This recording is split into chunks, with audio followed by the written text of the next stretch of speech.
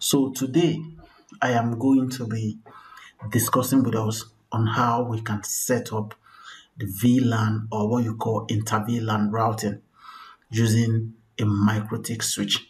I've already done this post on my blog explaining how it can be done via the command line interface, but on this video I'm going to be sharing with us how to do this via the GUI interface. So if you have a Cisco router that is connecting to a Mikrotik device that is running RouterOS, and you intend to use the Mikrotik device as a switch, this post is for you. So I'm going to go ahead here to turn on my devices on GNS3. As you can see, I have a cloud appliance there. So this will allow me to log into the Mikrotik via the command line interface and set up a management IP that will be acquired via this GNS3 cloud appliance. So while I'm here in the Mikrotik device, I am going to enable the device as a DHCP client on Ether 5, which is the port connecting to the cloud appliance on GNS3. So the command is simple: IP DHCP client add, and then I choose the interface as Ether 5. This device is going to acquire an IP address from the GNS3 cloud appliance. Now that I have the IP, I can log in using the Winboss application. So we are here on the GUI platform of the Mikrotik. So the action points have been listed out here for us. This is the same what has been configured on my blog, but it was done via the command line interface. We are going to be doing all this via the GUI. So the first thing to do here is to create a bridge. So I'm going to go to bridge, click on the add button, and then create a bridge. So right here, I have decided to leave it at the default name, bridge 1. You can change it to whatever you want. Enable VLAN filtering, apply, and OK.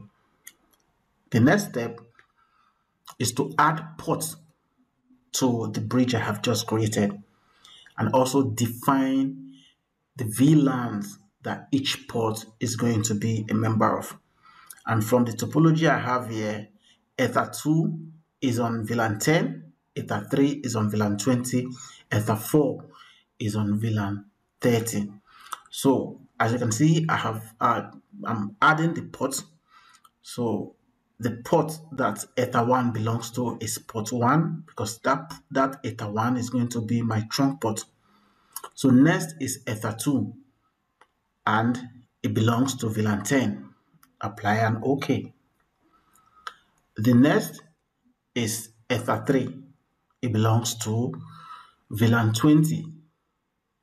So the VLAN ID is VLAN 20. So what happens if you click on OK? Let me know in the comment section. If you are one of those people that do not click on apply before clicking on OK, let me know what you think about it. So the next is Ether 4. Ether 4 belongs to VLAN 30. So I'm going to set the VLAN ID for Ether 4 to 30. So here I am done setting up the port. So this is similar to what you call port assignment in Cisco, where you have to say switch port mode trunk, switch port mode access, or switch port access VLAN 10 to define which VLAN the port is a member of. So the next thing we are going to do here is to define the port role. Is it an access port or a trunk port? And as you can see on the screen, I already have some dynamic ports that have been added here, but there is no definition on whether the port is a tagged or untagged port. So here is it. A lot of people get caught up, in this new web of Cisco terminology, because Cisco uses trunk and access. Industry standard is tagged and untagged. So tagged ports are trunk ports, whereas untagged ports are access ports. So you can see VLAN 10, the trunk port is Ether 1, and then the access port, which is the untagged port, is port 2. So for VLAN 20, the access port is port 3. Okay, the trunk port remains the same, which is Ether 1. So I'm going to add for VLAN 30. So VLAN 30, the tagged port is Ether 1, the untagged port is Ether 4. Then, of course, I'm going to do for my management VLAN, which is VLAN 99. So for management VLAN, there is no untagged port because we are not using it. There's no access port there. So it's going to be Ether 1 for tagged and also bridge 1 for tagged as well. So that is it. So we are done here with port definition or whatever you want to call it. We have defined our trunk port as Ether 1, and then the others are access ports that belongs to various VLANs. The next is to create our management interface. So go to interface, add, name is VLAN 99, and the VLAN ID is 99, and the interface is Ether 1. So I apply that and I'll OK it. So at this point, I'm done with the configuration of a management interface. So now I need to assign an IP address to the management interface.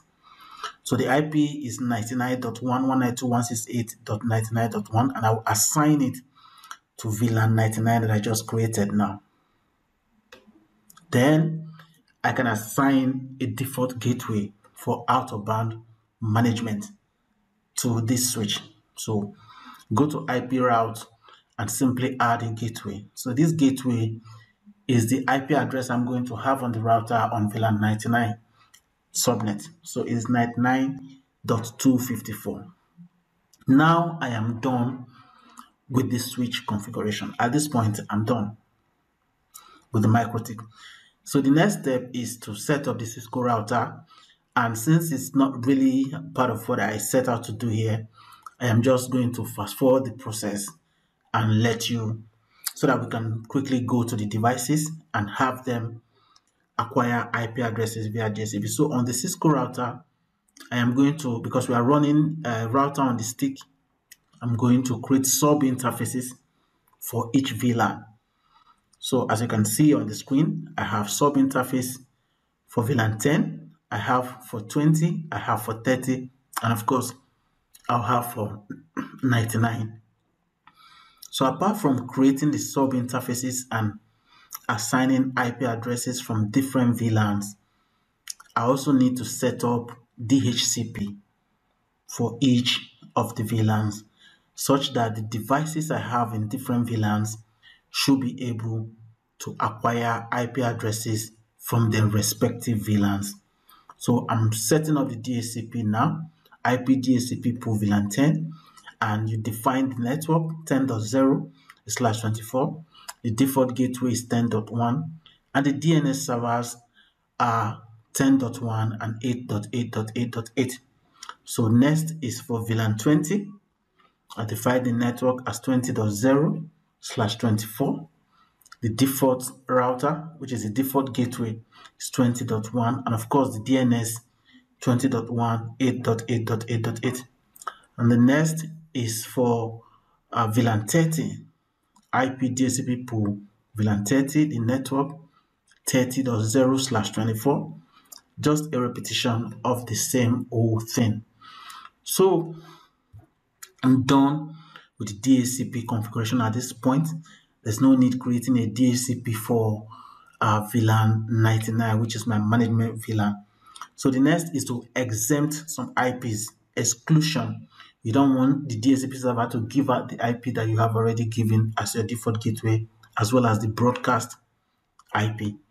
So at this point, I'm done with my configuration.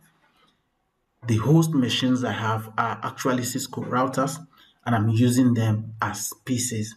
So I'm going to go to these devices and set them up for DHCP client to have them acquire IP addresses via the Cisco router that serves as my DHCP server.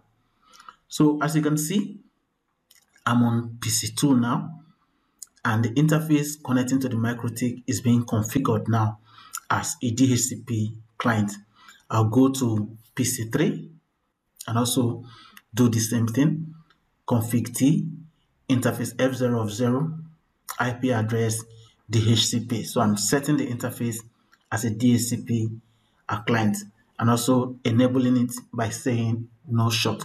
So you can see that Ether2 already has an IP 192.168.20.0, and from Ether2 I can ping 10.2, which is the PC1, and I can also ping 30.2, which is PC3, and of course I can ping 20.2.